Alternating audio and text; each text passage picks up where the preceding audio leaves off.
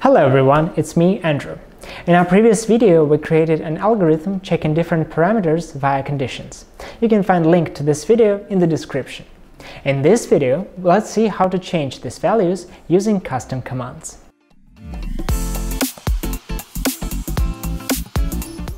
First, let's exchange numbers with variables.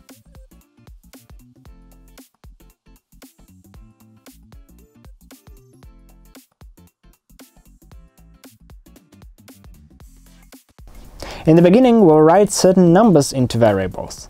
That is needed in case the tracker resets or depletes internal battery and turns off, since all unsaved data is stored in the RAM of the tracker and is not when power is not supplied.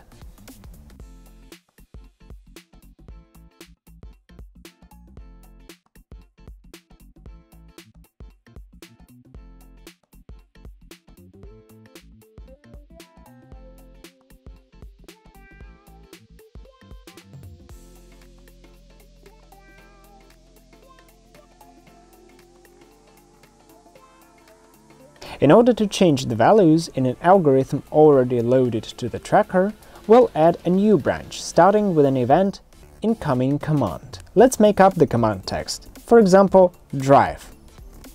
Custom commands are recommended to be written in capital letters. In this block, you create the command text and add possible arguments, which are the changeable parts of the command. For that, we choose what variables will be used to store the received arguments. We choose a variable for each argument and then finish this part, adding a finish element.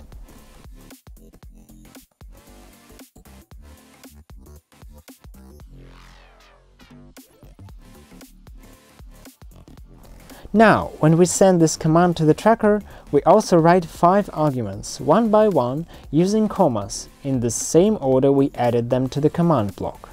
And the algorithm will start checking the parameters using newly received limits.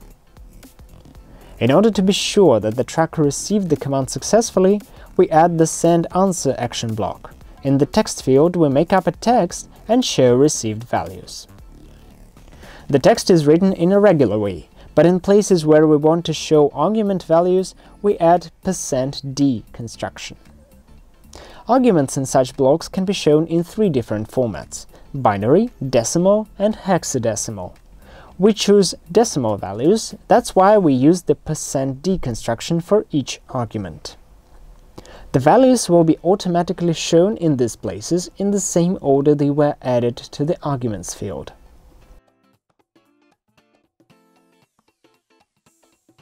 And now let's check how our command works.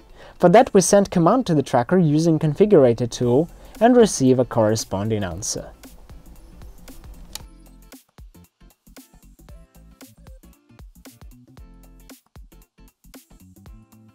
Arguments are frequently used in the commands in the tracker's firmware. For example, our familiar clear script command has one optional argument, being the name of the algorithm to be deleted. In our next video, we'll add a driver identification logic using RFID or iButton readers and finish our driving style control algorithm.